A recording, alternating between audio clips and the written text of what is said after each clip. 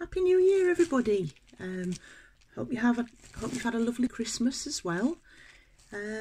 Right, so today's video is for the January Bokksu box. I just popped outside because there was a note in with the post to say that there'd been a packet put somewhere for me.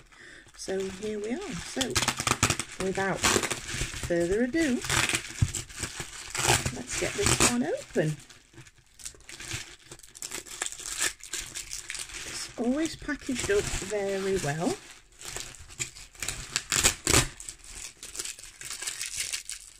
Lots and lots of sellotape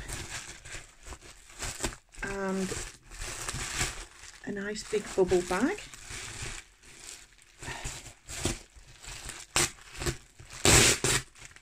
Let's see if I can get all this wrapping off. Okay, and this is this month's box. Very lovely design. I think it will probably be one of the limited edition design boxes. So here we go, off with the lid, and look.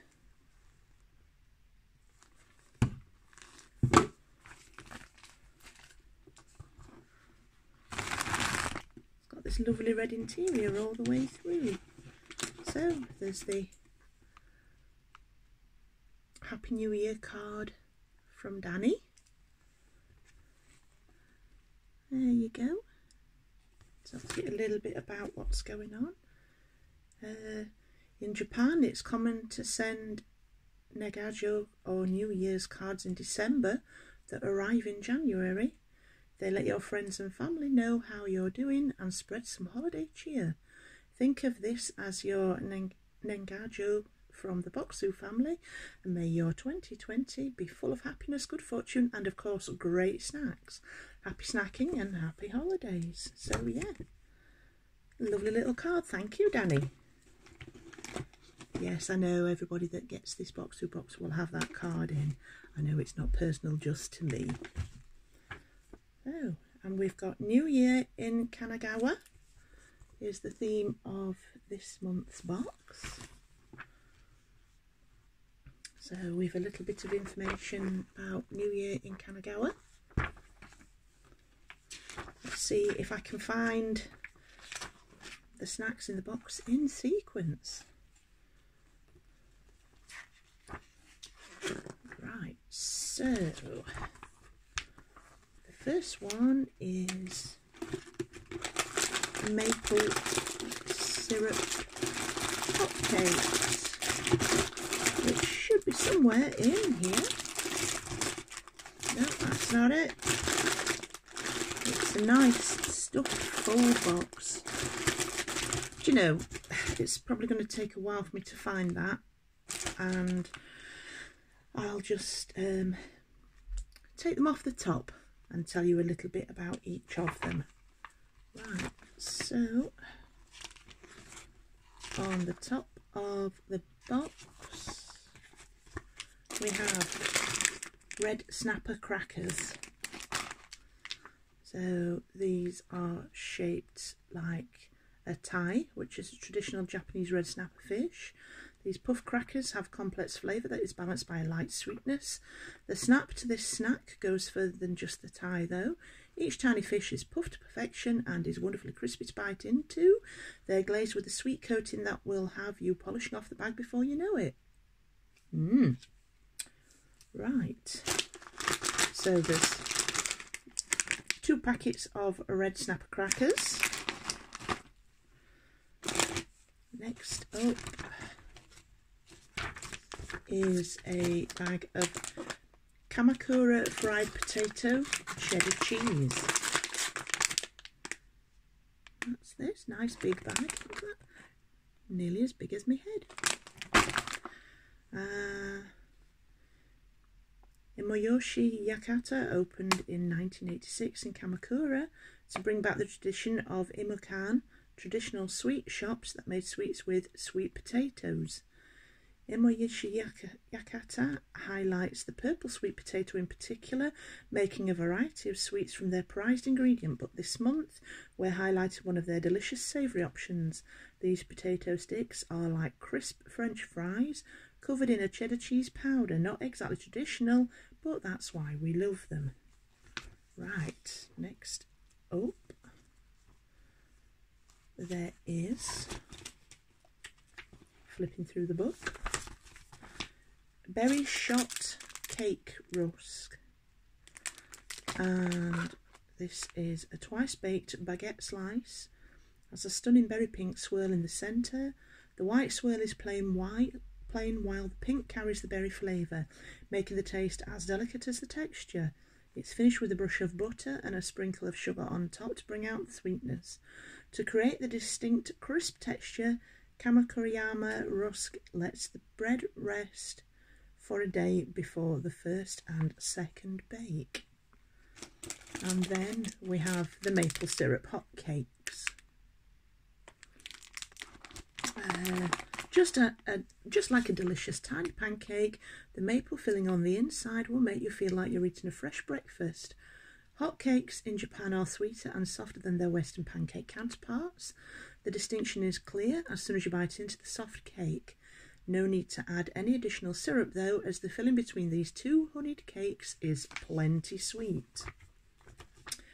And then I have Yokohama Caramel Ring Cake.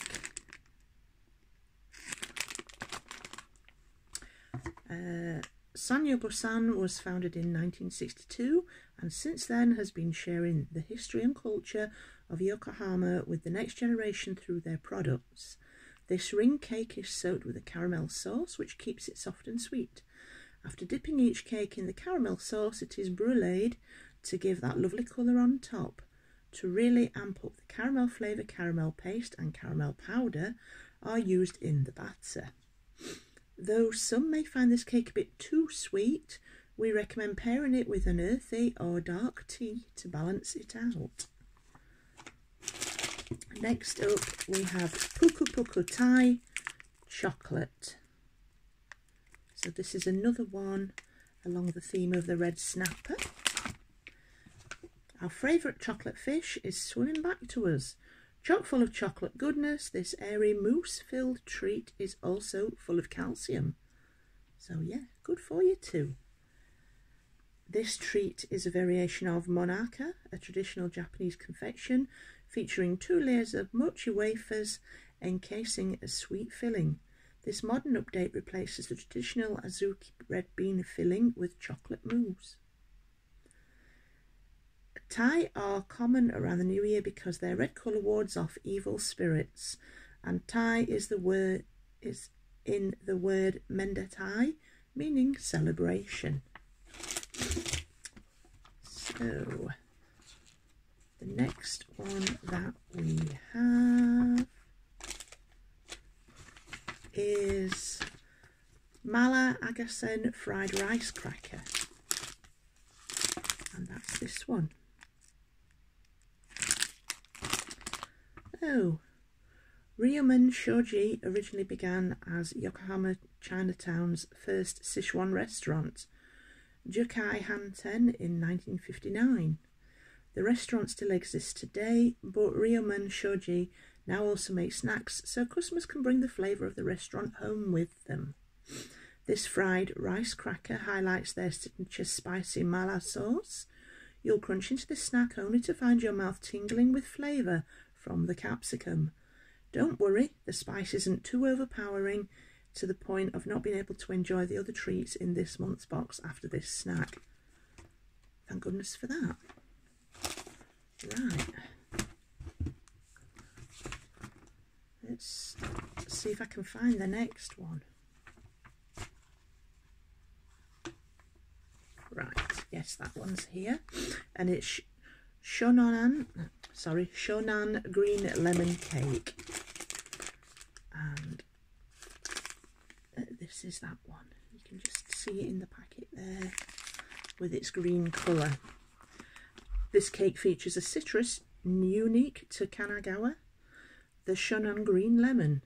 The zest of the lemon is mixed straight into the cake batter for a super citrusy flavour. This maker is based in Yokohama and developed this cake to celebrate their regional ingredient. This cake is one of our favourite examples of how they combine the traditional with the new in their French-inspired treats. We've never had a cake so deliciously lemony before, and this wonderful crumb of this cake keeps it just subdued enough to still be sweet. Right, next up we've got these, which are Great Buddha gummy, cola and soda. So that's the cola one. It's a little Buddha shaped and gummy there. This is the soda one.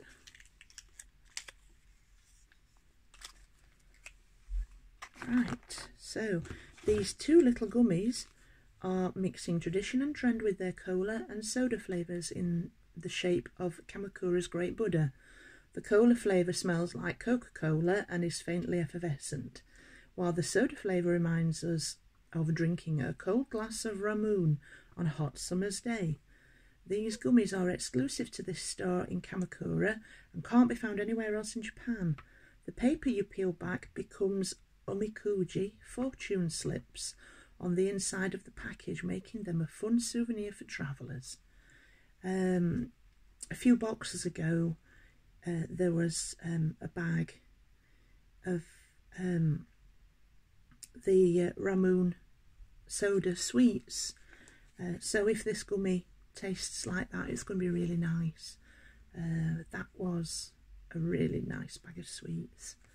So, right, next up, we have Sake Waffle Setouchi Lemon. And this is that. So, we will never say no to a waffle. This waffle is a bit on the denser side, which is good for a richer flavour like this.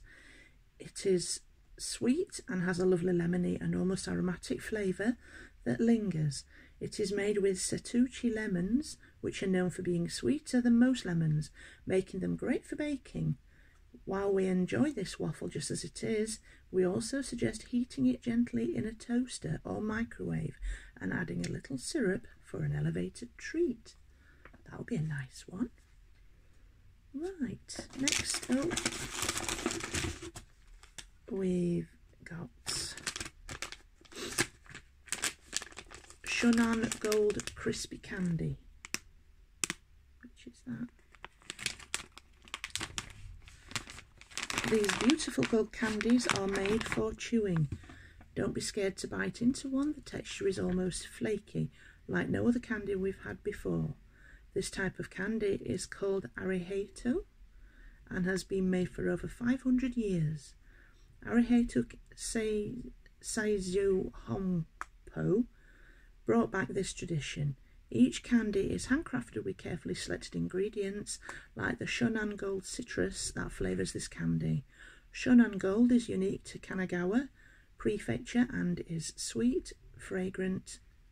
Its sweet, fragrant flavour makes this crispy candy very addictive. Shame there's only one bag. Right.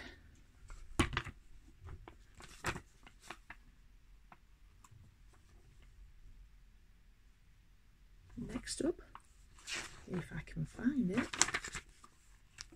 Oh, it's another packet of hotcakes.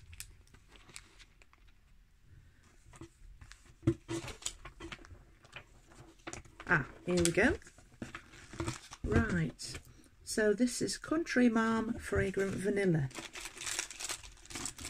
And there's 2 of those in the box. Fujiya's Country Mom line of cookies is beloved for their rustic, almost homemade feel. This month we've chosen the fragrant vanilla flavour, which has a soft centre and a sprinkling of chocolate chips. It is a classic flavour, which is probably why it's become one of Japan's favourite cookies since its debut in 1984. Fujiya makes all of the Country Mom cookies right in Hatono City, Kanagawa. That, paired with the red and gold packaging, celebratory colours in Japan, make it a perfect fit for our theme this month.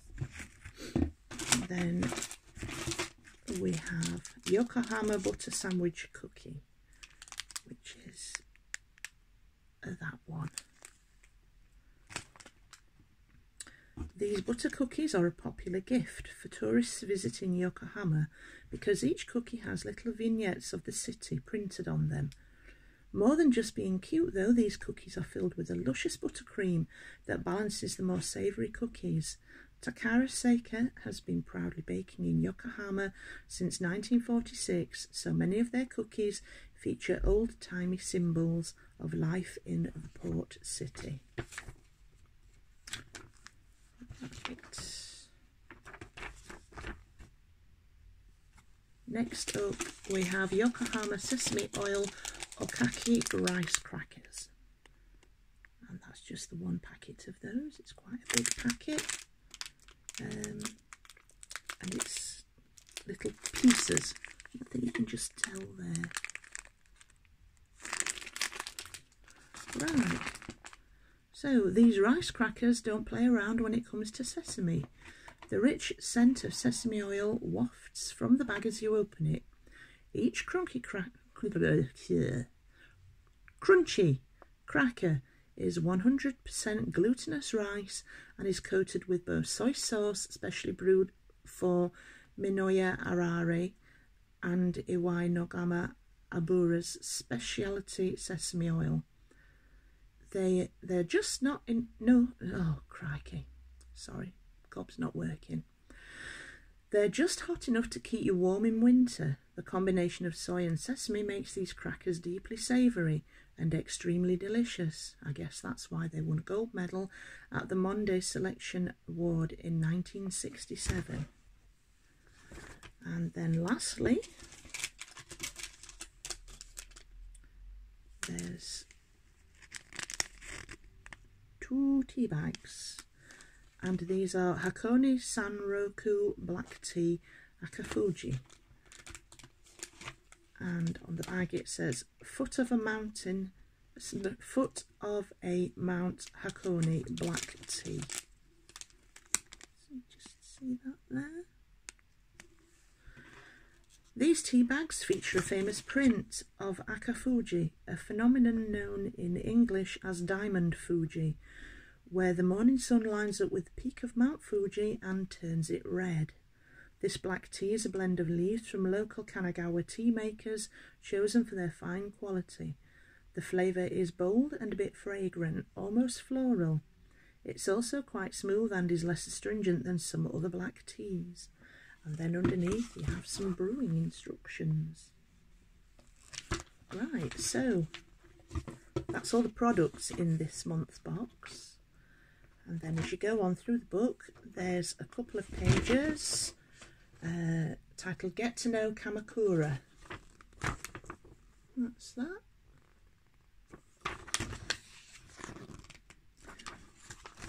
And there's a couple more pages on getting to know Kamakura.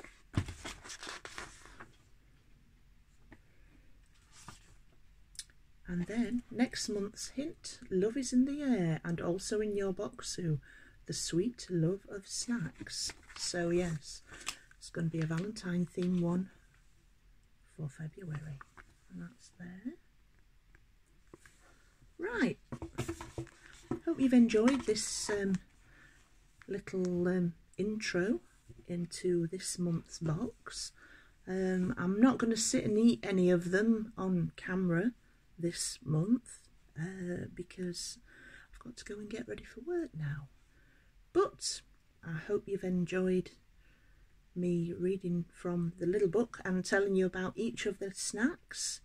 Right, this video is nearly 20 minutes long now, so I'm going to go, and I'll see you on the next unboxing.